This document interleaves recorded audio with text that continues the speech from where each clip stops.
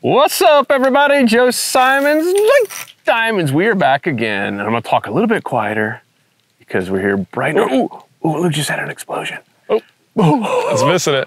Oh, Joe, hopefully you're catching there we this. Got him. Nice! Just got off. So we're fishing the Moonwalker. We got topwater on. We even got a little Dr. Juice on the back of this topwater lure, and we are fishing a mangrove point here. Sun's coming up, beautiful morning. And we just got here. Oh, there we are. And already had some nice explosions. All right, Luke is on already. Little snook. Nice, yeah, these are little snook. guys. That's why they weren't getting the hook set. The bigger ones never have a problem, but those small ones will oftentimes pop it out of the water and miss half the time. But what a thrill. Feisty little fella. Well done. So the goal here today is power fishing, and we are going to try to catch a slam. Whoa, jumped in the boat. Before we have to put our sunglasses on, which is always a great goal when you start early here in the summertime. We did it earlier this week. There's Lukey with a nice little snook if you're listening. And here's kind of the main tip. Take one thing away from this is start early and look for the schools of mullet. Right here in this point, this is where we saw the mullet jumping. And I think we're just flat out fish point. We didn't see much of mullet, but just the fact this is a point. We have the current flow coming out of here. Like this is a textbook spot. This is a spot that it's a must fish whether you see mullet or not. Well, I'm seeing mullet jumping. I don't know about you. Well, I haven't seen any. I'm seeing snook hitting my plug. Oh, I don't know about you. Oh boy, I'm just getting big redfish blows. Try real quick. Whoa. But yeah, so the power fishing, this is a really powerful way to fish as far as is just going out there and catching fish quickly. And during the fall is really late summer and all through the fall, this will oftentimes outfish live bait because the fish are a little bit more aggressive, especially if you get out early like we are now. The fish are gonna be aggressive and it's really about just covering ground. So we're gonna be moving fast. We're moving really fast down the shoreline, got to this little cut, saw a couple mullet jumping. Saw this current going around this point right here, and this is a perfect ambush spot. So we slowed down. We're going to slow down here and maybe pick a fish or two off, and then we're going to not waste any time. We're going to keep going. We're not anchoring down. We probably won't even use the power pole today. It's just going to be kind of just churning through water. And there's some redfish schools starting to form, which they usually do in the fall. And so the goal is just to cover water and then do all we can to try to come across some of these redfish schools. And guess who we passed on the way here? Is that another one? Pull it out there. We passed all the live bait guys. So we're pulling up and, sun's starting to come up and we're about to go to this little area here and we see 4 boats all together and guess what they're all doing? Throwing their cast net, trying to get that live bait. So we're already out here catching snooks. They're still trying to fill the live well up. Nothing against live bait, but yeah, there's some easier ways to do it. And I think most of them were captains going out there and getting bait before they pick up their customers. But something nice to be said, because we did this earlier in the week for you insiders. You saw our report, same type of area and same time of the morning, same tide, same lures. And we caught an inshore slam, before 7:30 in the morning. And that included, we got onto the redfish schools because we covered ground and got them. And we had multiple doubles on redfish, multiple topwater doubles, which is always awesome. And, so we're going to try to do our best to repeat that today. So they just had a couple small hits on that point. Everything was small, so we're going to keep moving. And now it's really about just looking for signs of life. Trolling motor is staying on. Good thing about these topwater plugs, this Moonwalker, is you can bomb this thing out there. 10-pound braid, good 7/6 rod. Even though I know some people like shorter rods for topwater, it don't bother me. I'd rather sling it out there and cover ground. I'm looking for some more jumping mullet. There's something over there. And when you're power fishing, as Luke said, it's all about covering ground and then slowing down once you get some strikes. And I might even switch over to a paddle tail. Look at this. This is what not to do. This guy's not supposed to. This is all idle zone. Yeah, guy's not even supposed to be going fast. Let's see if we can. Whoop. Oh. All kinds of chaos. I think I'm under you. Jeez, this guy's busted on camera. Flying Yeah, in it's best when everybody follows the rules. a couple feet of water over there. There's always going to be some people like that. All right, so we're just going to charge across here. Let this guy go behind us. So that happens. So you can film him real quick. So we can at least give this guy a hard time. He's going right where we were fishing, flying through there in an idle zone, and hitting our mangrove line. Yeah, it's just important to follow those rules. They're there for the reason, obviously. In this case, there's 2 reasons for those. It's grass flats and manatees, both of which are obviously important. Particularly grass flats here, this is a lot of shallow water. And just running a boat like that is just not very responsible. So make sure to follow the rules. They're there for a reason. Yep. Sadly, it's not the first person this week we've seen do that. And when you're going by, I mean, nothing should tick us off as inshore anglers. It's precious. It's like gold to have nice seagrass, and you see these people and you see the prop scars, and doggone, you're like, guys, slow down. And you probably would have seen that. Remember, Luke, we're fishing that one area in that one boat, the guy's oblivious, and he's literally like stuck. And he's like, oh yeah, I think we might have hit bottom. Like, you think? Yeah, I think we're about to hit bottom and their boat's already stuck and mud's flying up. Yeah, it's terrible. And we could have thrown a sandwich to them. They were so close. And we're fishing. I was like, come on. It drives me nuts. Yeah, it's an unfortunate thing, but all we can do is try to educate and spread the word. Yep. We do have some nice grass. It's only a couple feet deep here. I don't know if you can see the water here, Joel, this early in the morning. So we're not seeing any mullet yet. Yeah, usually when it's this shallow, you should see some signs of mullet. Even, I mean, we got lucky last time and actually could see wakes from the schools of both mullet and redfish. So a lot of it's just using your eyes and using your rod to cover some ground. And this is a good example of every day is different. So I was actually here yesterday and there were mullet and fish everywhere. And not the case today. So we're gonna have to find them. Yep. That's what power fishing is all about. Yeah, I just heard something. See that little wake pushing? Yeah. So yeah, the key is just to keep the eyes open and just look for any anomaly. That could be a little shark or something, but. Maybe even a dolphin too. So look for any anomaly. And I get the question a lot of, okay, you start with topwater early morning, when to switch. So some people, there's a lot of different rules out there. There's never like a one size fits all. I usually switch and when it stops working. Sometimes it'll keep working until 10 o'clock. Most of the time it'll stop working around when the sun comes up. Sometimes it'll stop working before the sun comes up. If you just see them just follow and not commit, that's when I make the switch. Or at least have one person in your boat switch. That's the smartest thing. That's usually the best way to do it. It's generally best to have one person topwater and the other subsurface, because a lot of cases, like over there at that point, when those fish were missing, that's something really big. When those fish, that might just be a manatee, but when those fish were missing, something with subsurface would have probably gotten the job done much quicker, and we had to waste a few casts. Yeah, that's something really big moving. It looks like a manatee, but we'll still go check it out. I would be surprised if that's a school of redfish moving that fast, but you never know. I got it close to him. Let's see if. Yeah, it's looking like a manatee wake. Yeah, see those? Yeah, it's a manatee. But a lot of times redfish will follow those. So I do like to still, make sure that it's, make sure you don't snag the thing, obviously. We'll go out there, cast a little close to it. You snag it on topwater. That's an inline hook. Yeah, just don't do it with like a subsurface twitch bait with trebles. Yeah, it's definitely manatee, and he's booking it. All right. Oh, something just hit me. Right behind the manatee? That was too far behind. It wasn't right. It was just sitting out there. Yep, there's a manatee. Just came up, took a breath. Like a good brother, I will cast right behind you. That was probably a trout. Hey, we'll take it. Yeah, trout has actually been the hardest thing to get lately.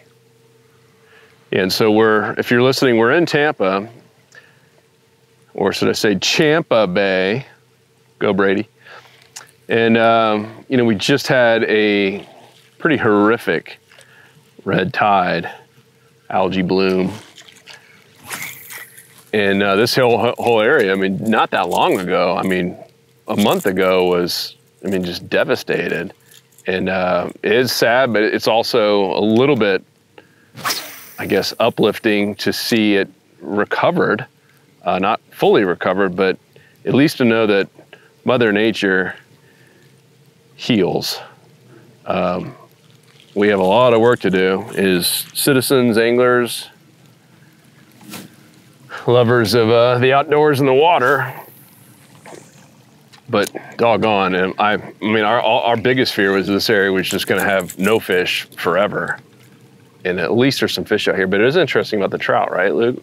Yeah. It used to be the easiest thing to catch. Yeah, it went from the easiest to the toughest. All right, so this, I've seen a couple, I couldn't tell if it's mullet or redfish or whatever, but kind of close to this point. So look at that, that's a wake behind my bait. So there's some redfish around. If you can zoom in there, Joel.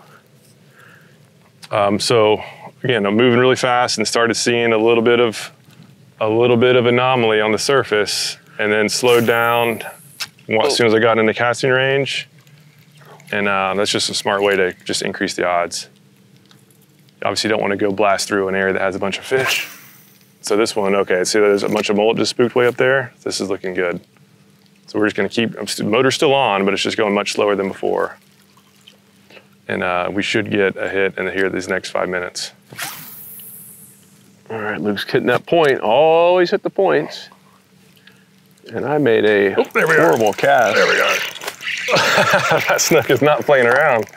He does not like having the moonwalker in his face. What do you know? A point again. Yeah, right where a point that also had some action. That is, actually this is a nice, is that a trout? Yeah, this is a nice trout. Do you see the thing jumping like a snook? That was crazy. That's really cool. All right, so we just got the most difficult of the slam. Oh, it just got off quick. Well, anyway, we're gonna let him go. That was really cool. Did you see that thing jumping? That was insane. Caught on camera.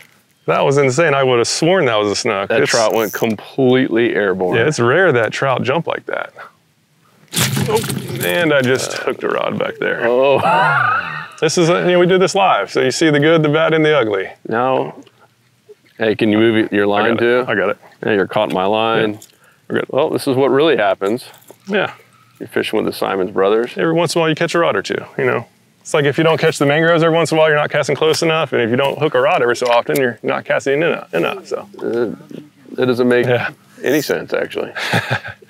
I've never even heard that. Yes. Learn something new every day, Joe. Yep. Yeah. So, since Joe didn't notice it, there was a bunch of mullet out there, and so this should be hopefully catch number 2. I'm still gonna hit this point again. 3, I should say. I can't believe that was a trout. I would have sworn that was a snook. Ooh, do you guys hear that? Yeah, so we have some mullet activity, so now, again, now we're in the zone. This is totally different area than where they were yesterday and even the day before. And that's another reason you can't just keep going back to the same old boring spots over and over and over and over again. We've seen little was this little fry bait or definitely some little dimples in the water. This is all the kind of stuff that you want to see. And we had a killer day, back there earlier this week. And had we done what we used to always do and what most anglers do, just, hey, let's go sit at the same old spot and anchor down, we would have been in the dead zone. And if you're anything like us, I'm gonna be in the 90-10 zone. If you don't, I just hooked a leaf. You don't know what that is, mullet jumping over there. 90% of all feeding fish are in 10% of any area at any given time. And the zone moves is the bad news. Yeah, fish have tails, they're gonna move. Tails and no fences, we always say. Yep. And we have a lot of activity. We should be getting our redfish here. So hopefully, I don't know if we can count that trout as a catch or not, but at least we had one hooked. We'll at least have a hook slam before the sun comes up, which would be cool. So there's a bunch of mullet all around here. And lately, again, this is the time of the year where those redfish are in many cases cruising around with the mullet. There we are. There you are. That looks like a snake. But the redfish are cruising around with the mullet, And so it's just been really, really helpful to just get out here, you know, get out here early and ideally have a calm day like this where you can see everything. This is like perfect conditions. So that was a little snook I just had on. Even though they're not where we thought they'd be, we eventually... They're kind of right out here in the middle. I don't know, Joel, can you zoom in over here and just look at all these little dimples? Yeah, basically, yeah, directly in front of the boat, there's some. I'll cast over them here in a second. So like right up there, the little tail sticking up. Those aren't redfish. Those are mullet. But a lot of times those redfish will. I didn't have the best cast there, but a lot of times those redfish will be hanging there with them. I'll be there. Yes. Yeah, I got something following me. Yep. I'm gonna go over there where all that commotion is. This area looks good. Bombs away, Moonwalker. See if you can't get a strike.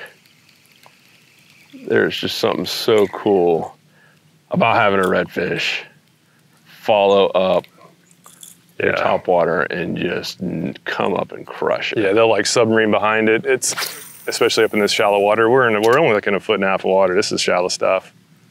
So they can't really get down under and shoot up. They basically have to come up from behind. They submarine and just slurp that thing down. It's awesome. So some of you might be wondering, hey, if you're watching, why aren't you guys in the Pathfinder? Why are you in the Maverick? Answer, Luke? Oh, just because this is a long distance from where the Pathfinder is. And it's easier to do the type of fishing with a smaller boat. Ooh, that looked like a tailing fish there. All right, that looks like the school reds. All right, so yeah, Joel, make sure you can you see her up there ahead of us? Hopefully we can get a topwater hit on a topwater strike on camera. But this smaller boat, it's quieter up in the shallows, so we can move. We can move fast. I just had something follow me all the way up here. We can move fast without spooking fish. This one should get slurped down by a redfish. Joe cast to the right, and hopefully see if we can double up. If that's reds, all right, watch out there, Joe. I don't want to hook you.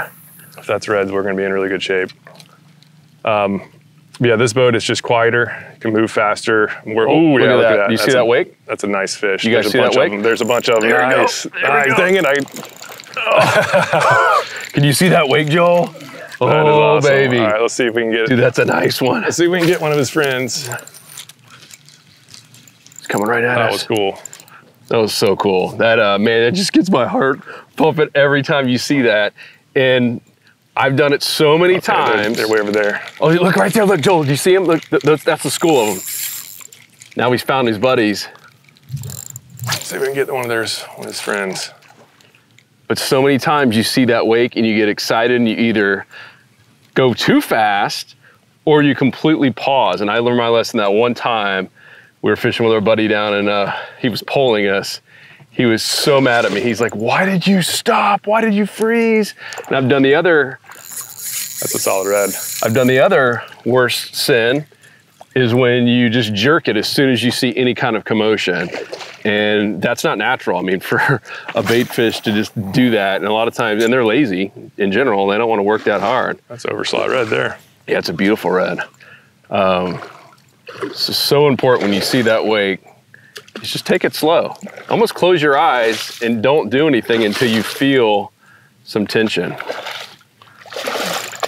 So this is on the Moonwalker, if you guys are listening, the old topwater plug that we came out with. And pretty cool. That is officially how you go out and hook a slam. And I don't know how long it's been, probably 20 minutes or so. Yeah, if only you had landed that, it's a nice, Ooh, there's a nice wake right here. I'm gonna come around here and get him. Look at that. Hooked perfectly. Oh, what the front hook. Look at that in the side of the mouth. Heck yeah. Get the leader so it's officially a catch.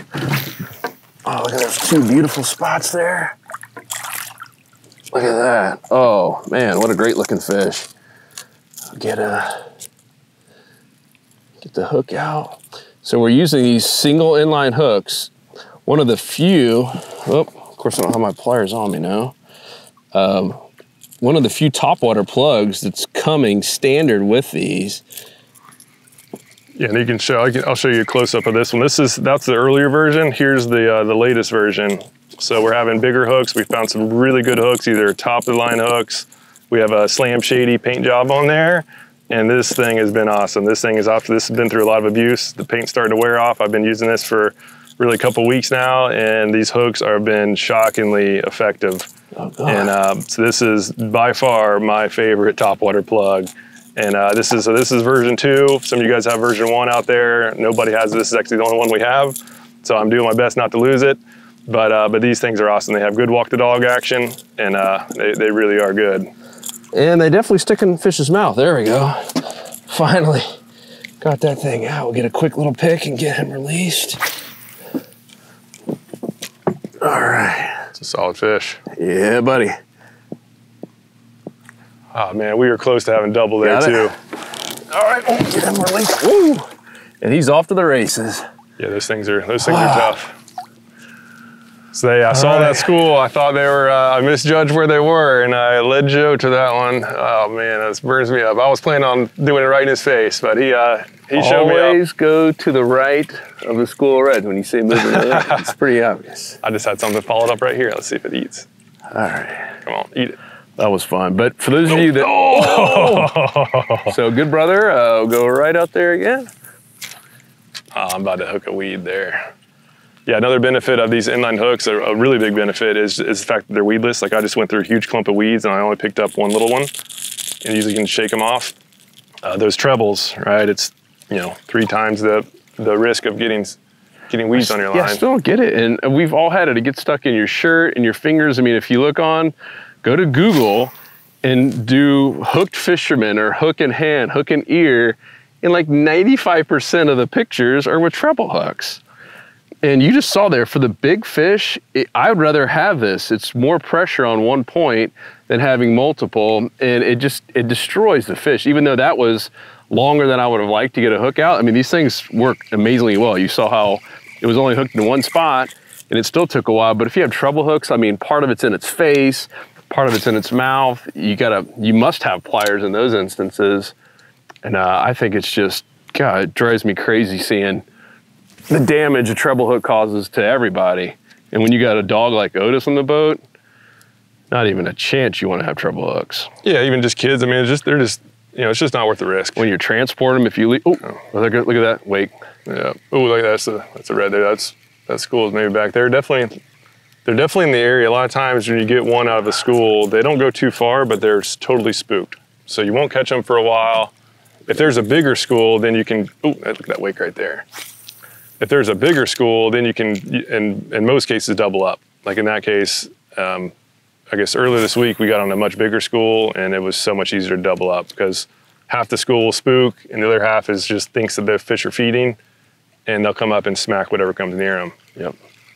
But that was a smaller school. It looked like based on the wakes, there's probably maybe 15 fish in there. And they were, once that one was hooked, they all were freaking out. All it takes is one. Oh, I love it. But yeah, for this, I mean, we're filming this now here.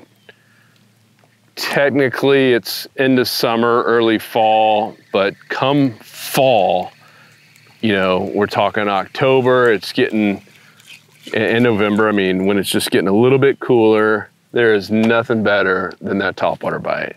And we got a point here, so high probability spot. We'll try to get one on film. So I'm gonna cast right down that shoreline. I'll go to the right this time and let's see if we can get one. Just make sure I don't hook any bitey or any rods. So burn that shoreline. Oh, I just spooked something too on the cast. We're gonna go right next to those trees. Oh, right where it's supposed to be. Oh, missed it. Eat it. Eat it. So that's a super high probability spot. I would have been more surprised if I didn't get a strike than I did. In that case, it was just some small snook. They missed it. And another good thing about these inline hooks is that the smaller fish do miss it, especially like ladyfish. That's where it really comes in handy. Yeah. I've had so many times where little small stuff are messing with it. Oh. And then a bigger fish will see the commotion and then come up and steal the meal. And that has helped me catch, basically helped my average catch size increase while doing that. So Joe just took a turn through there, so we'll do one more.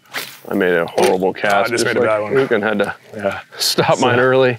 Yeah, always be quick to the trigger to stop your cast. So I had a bad cast there. It was going too far over. It was gonna be in the trees. And I just always keep my hand really close to it and just literally stop the line from going out. So that way I'm not stuck in the trees. There we are. That one should get something. So now hopefully we can get on camera better. Oh, did you see that? Zoom in on that. There we are. Got him. Got him. Uh-oh. This mic, can't tell what it is. Let's see. Yeah, so that's, whoa, there we are. That's a snook. Snook again. Snook. But just the power of just finding the trend, right? So this, ooh, a nicer fish. So this has been the trend lately, is to find some food and to fish the points. You know, obviously the trend changes throughout the year. That's part of our insider club, is we just make sure that everybody's dialed on the trends. I've been preaching this trend for the last month. And we probably have a little bit more longer to go with it, but pretty cool. It's really tough to beat. It's tough to beat a topwater strike. I will never, ever get tired of hearing a fish of any kind pop a lure. So not a giant snook, but a solid one. Respectable. He fought like he was a lot bigger than he was.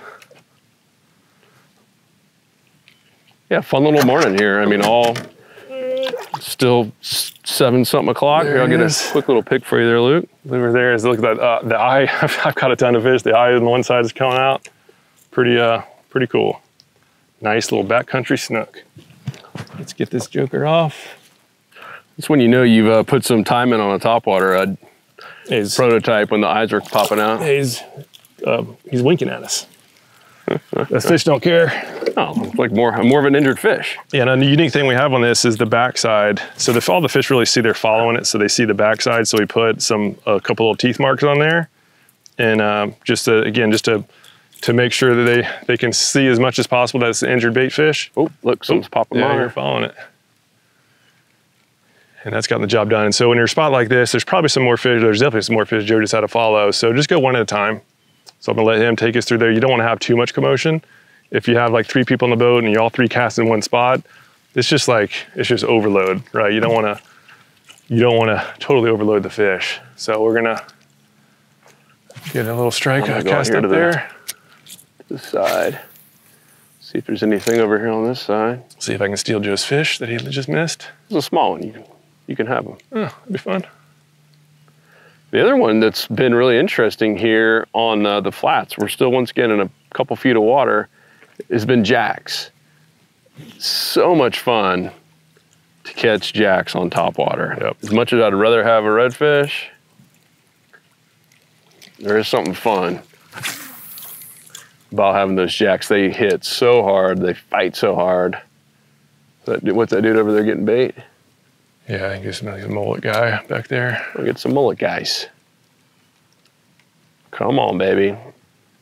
Oh, there's something just so cool about the sun coming up here and seeing that top water. I hope the camera picked up the wake of that redfish. Yeah, that's tough to beat. Those reds, when they get fired up and hit top water, that's the ultimate. So cool. All of them are awesome, but the redfish probably takes the cake, just because they're not designed to do it. They're not very efficient, so they have to really get after it. So they have to be totally sold. Wonder why I'm not casting. I'm just sitting here waiting. We're going around a bend here. If you're listening, we're going around a mangrove point. Luke is going to go for it. Oh! So here's another great reason about not having treble hooks. Luke just cast, beautiful cast, but his line just caught the end of a tree branch. So we'll do a little hoorah and one little that. Whammy kablammy. So yeah. Whereas treble hooks, that probably wouldn't have happened. Yeah, you can get a lot more aggressive in your casting. Yep. Ooh, man, big wake right there. So Luke just took it. That's a school fish too. Let's see if they can turn. Ooh. Oh, I'm on. Oh, they missed it. So we got a school of fish heading out. They didn't. I got the sun in my face, but that was, golly, that was awesome. All right, let's see if I can get ahead of that school. Well, I'm mad I missed the. All right, we're definitely ahead of them now, as long as I don't spook them. A good thing about these topwaters is they launch. I'm gonna go back after whatever just hit mine. Throw a. Go on this side. Ooh, I'm going right over them. Yeah, they're spooked off. Dang, those are reds too. Man, that was only like 5 or 6 fish. Someone's behind mine again. You see? Oh yeah, heck yeah. That's probably red there. It's following. So this is the time when you start seeing this, that now we've got to think, okay, we're probably better off going away from topwater and going subsurface. If we see a couple more follows without a strike, we're going to switch over to the bomber. And what the bomber is, it's a paddle tail. The same issue. Look, yeah. The bomber is a paddle tail that's about the same size, but it's subsurface, so it's under the water. Look at this. It's going to go right next to that mangrove tree. That should get hammered. But the bomber subsurface, it's the same profile, right? We've already figured out that these fish are dialed into this profile, to this size. And but the bomber, it'll be under the water, so they can much more easily grab it. Oh, of course you say that. And that was a little small guy. Oh, he's still following it. That was like a 12-incher. So yeah, if I see a couple more follows, I'm going to be quick to switch. I'm hoping to get a slam on topwater, is why I haven't switched yet. The fact that it's so calm, the subsurface is usually the way to go once that sun comes up. As soon as I start feeling the need to put sunglasses on is when I usually make the switch. What's Wyatt's little hand trick?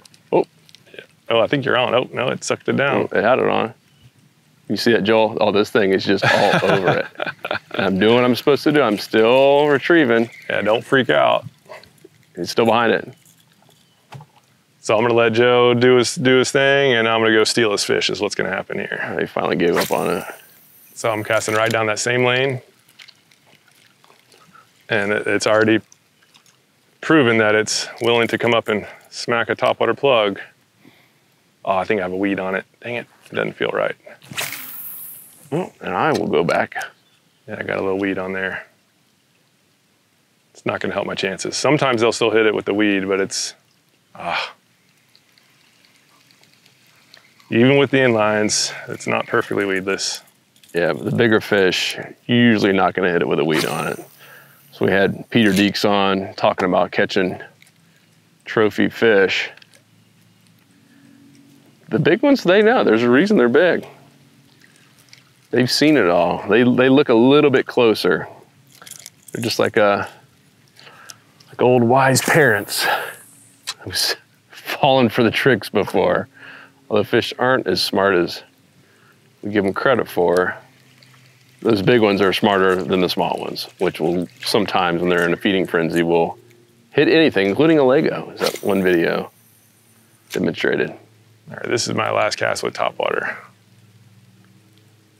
Because I'm seeing we're spooking off fish that I know we casted near, and now we're having some follows without strikes. I'm having a of course you say that. Yeah, maybe I'll go a little bit longer without it. Because it sure is fun. Eat it, eat it. Oh, look at Joe stealing that fish. Unbelievable. Oh man, almost did it right in your face. If you steal that from me. It'll be hilarious. It's a small one. If it was a big one, I would have not done that. Sure you would.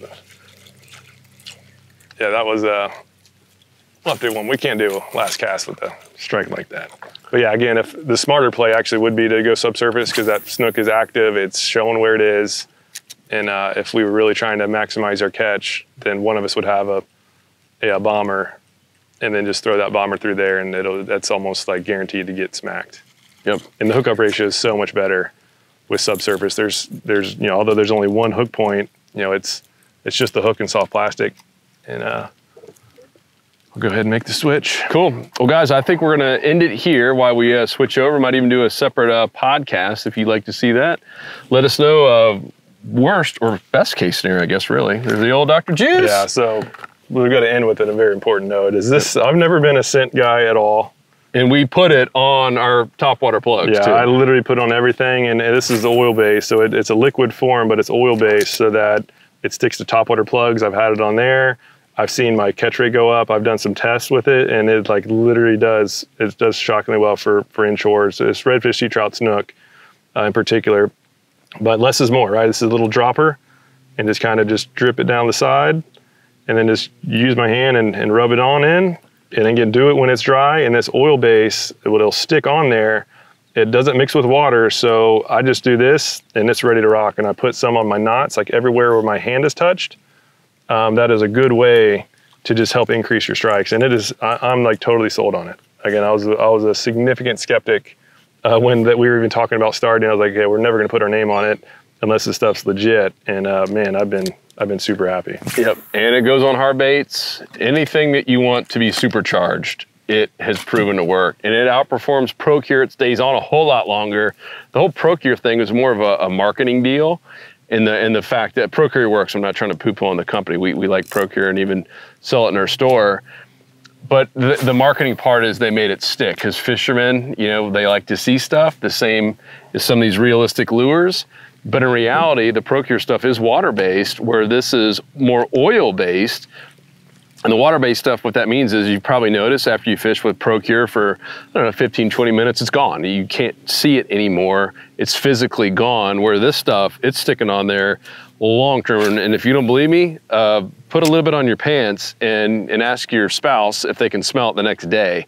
It is potent and it stays on everything. We even have some tips on if you do happen to spill a little bit on your boat or your kayak, how to get it off pretty quickly with some Dawn.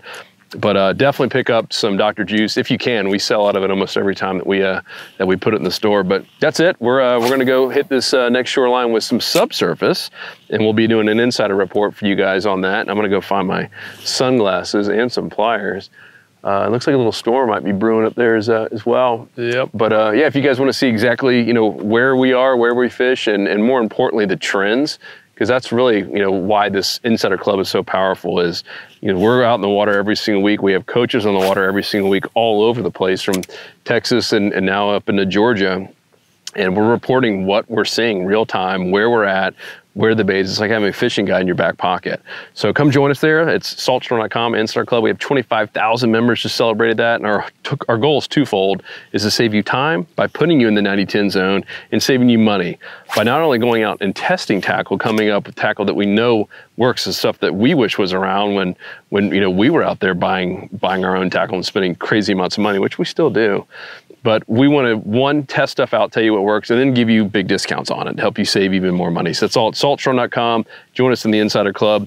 What do we have, a 365-day money-back guarantee? Yeah, it's as long as the membership. Crazy. So it's an annual membership, and just to put all the risk on us, we know it works. So you have nothing to lose. You have a lifetime of fish catching to gain. Try it out, join for the year. And again, if even on day 364, if you somehow don't think that it's the best investment in fishing you've ever had, just let us know and we'll give you a refund. No questions asked. We know it works, so just highly recommend just trying it. Yep, and you have nothing to lose. And it's for anyone, whether you're in a boat, skiff, kayak, paddleboard, shore, pier, jetty. It's funny, there's someone who put something in a Facebook group, hey, what do you think about Saltstone Club? And this one guy who's never been a member, by the way, he was like, oh, I know all that stuff they're teaching. And then an actual fishing guide who's one of our members, like we have full-time fishing guides who are members, like, man, I'm learning stuff in there every single month, and I'm on the water almost every single day, and you're just some weekend warrior that probably not as consistent as you want. So it is for everyone, but we want positive people. We want people who are uplifting and helpful and sharing, and that's what makes our community so different, our private online community, than anything else out there. I mean, you just got amazing people who want to share, who want to see you succeed and help you create more memories out in the water. So it's all at saltstore.com. We appreciate it, guys. We'll have more of this on the water stuff to come, and we'll see you on the next episode. Peace, we out. See ya.